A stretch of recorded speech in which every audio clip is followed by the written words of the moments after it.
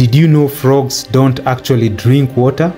Instead, they absorb it through their skin, especially on their bellies and thighs.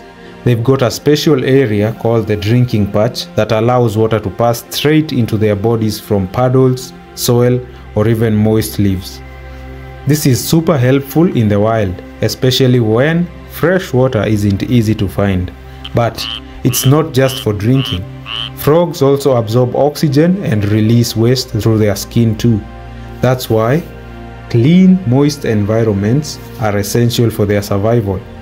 It's like wearing a full body hydration suit 24/7. So, next time you see a frog chilling on a leaf, just know it might be having a drink. Stick with Nature Facts for more unexpected animal abilities.